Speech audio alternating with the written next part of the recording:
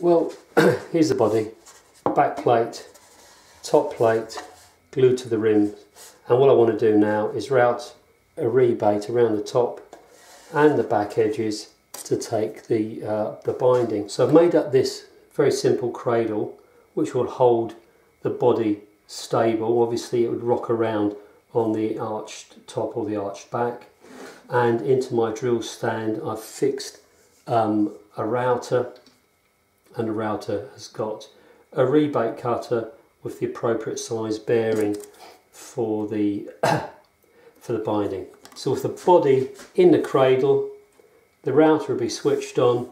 I'll then push the body in towards the cutter. It will only go as far as the bearing. The bearing will run around on the side, and I'll be able to cut the rebate.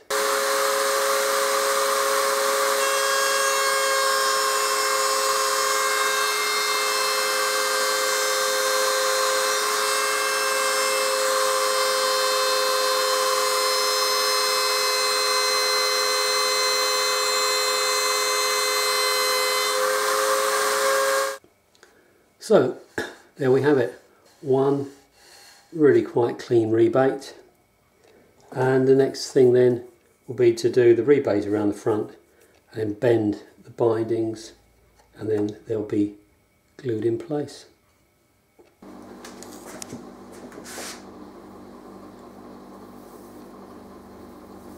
So I'm just now bending some strips of maple which will be the bindings.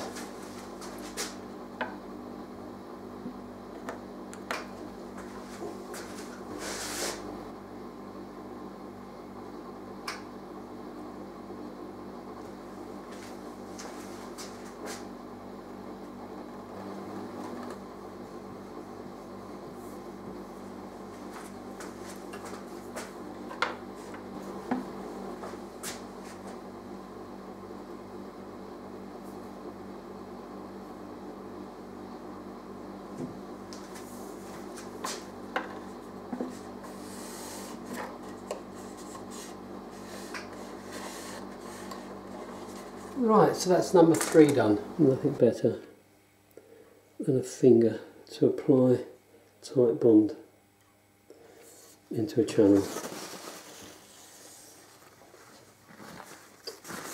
Right.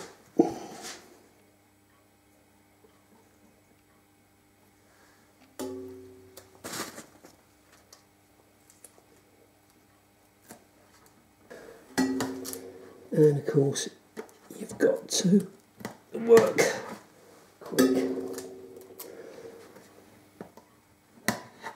Okay.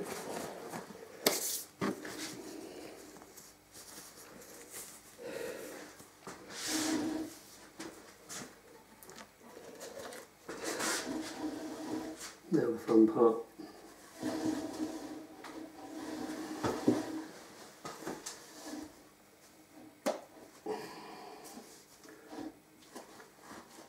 Using wooden bindings, you need to have really good pressure to get a decent glue joint, and I use this cloth tape, and it's pushing, you go the right way round, and it's pushing down and into the channel. I suppose back in the day, late 70s, 80s, I made mostly classical guitars, and this is really the traditional Spanish method of putting bindings onto an instrument.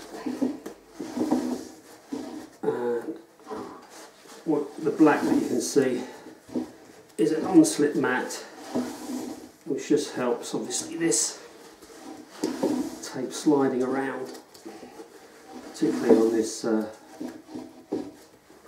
carved surface.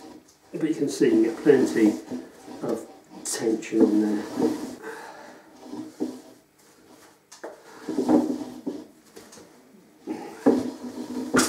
There you go.